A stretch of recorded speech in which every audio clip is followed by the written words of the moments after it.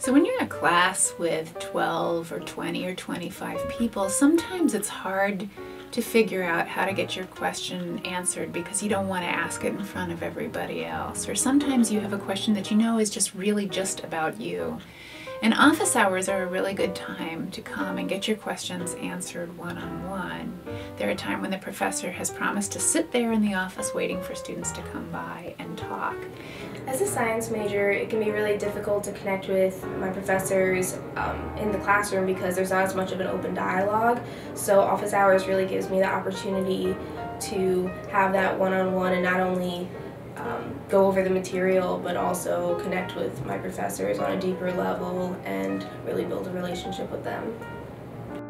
Another aspect of office hours is that this is where the professors start to get to know students individually.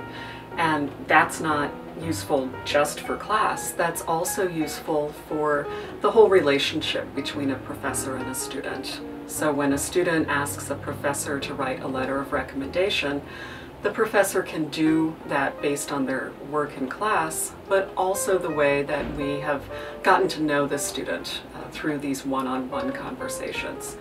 And that helps make the recommendation more personal, more convincing, and overall just much more effective. As an upperclassman, I really appreciate and understand the value of going to a professor's office hours. When I was abroad for a semester, none of my professors held office hours, so it was difficult to get a hold of them to ask questions or to come up with ideas that we could discuss. Now that I'm back at F&M's campus, I utilize all of my professors' office hours so that that's not an issue, and they're very helpful when it comes to postgraduate opportunities.